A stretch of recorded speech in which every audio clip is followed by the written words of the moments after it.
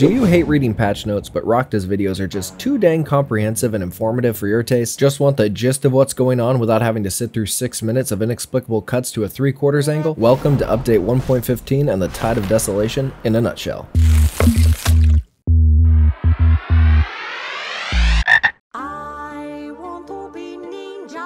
Crysis said, "Me too, boo," and added the katana. So congratulations to every Steam account with an anime PFP. Your day has finally arrived. Similar to the bow, the katana gets its own trait, Martialist, which increases first strike damage as the countdown before it gets the dew claw treatment begins. The Lamat got its muzzle velocity and underbarrel accuracy increased, as well as a marksman scoped variant for the carbine version. Speaking of gun variants that look cool but will never be used, the Dolch received two. The Dolch Claw, because people who use the Dolch definitely care about being able to stab mobs with their gun, and the Dolch Deadeye. I know what you're thinking. Dolch Deadeye? For the precision? Nope. The Deadeye variant is for the regular Dolch. Yes, you can dual wield it. I don't know why you would outside of role-playing as IG-11, but you can if you want to. Crytek didn't stop there with the Dolch though, as they've moved forward with Operation Give Every Gun Dum Dum Ammo.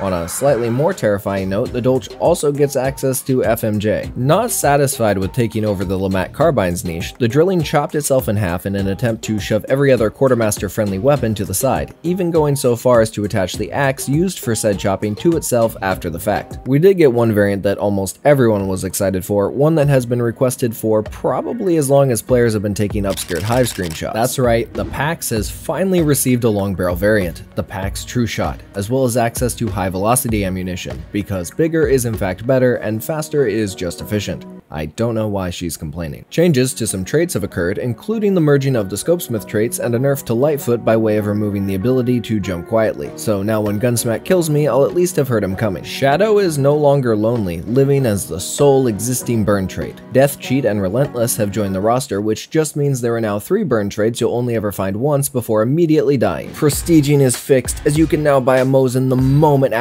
All base weapons are available at Bloodline level 1, and tools and consumables are unlocked via Bloodline level rather than through usage. I'm honestly a really huge fan of this change. I think it's going to help a lot with onboarding new players, and yeah.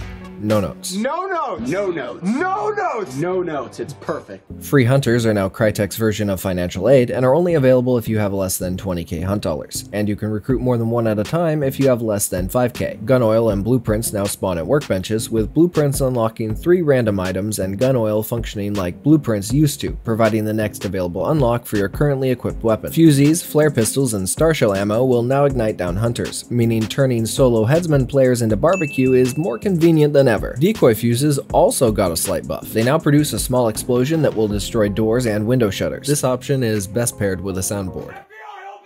The effect of the trait Instinct from the Tide of Shadows event has been added to Darksight for bounty holders. While carrying a bounty token, the borders of your Darksight vision will glow orange if enemy players are within 75 meters, even when you've run out of Darksight boost. Generators are gone. They're just gone, as well as their associated mission objectives, find the goddamn generator and turn off the goddamn generator. Outside of games with developers like Bungie, it's rare to see things completely removed, but in this case, I don't think it was much of a loss. Headsman is about to be even more of a problem with the addition of a new wildcard map condition. Ash Bloom is basically the fog time of day on steroids. It looks sick as fuck and would likely be quite fun if not for the looming fear that I'm about to be jumped by the Invisible Man. As for the temporary Tide of Gun variant, I mean Desolation editions, not a lot has changed from previous events. We have 3 packs to choose from. The Drowned Pact, an excuse for Crytek to add reskins under the guise of lore, has access to the prior event traits Mariner and Remedy. The Demented return with the Infernal Pack's old trait Rampage, and a new pack trait, Berserker, which doubles your melee damage output.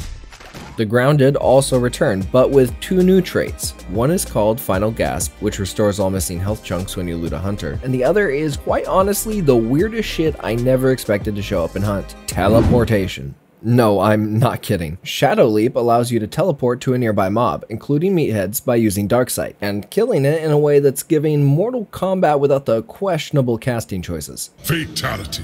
Everything else about the event follows the previous format. Collect event points by interacting with totems, looting dead hunters, killing the bosses, you know the drill. And that's everything in a nutshell.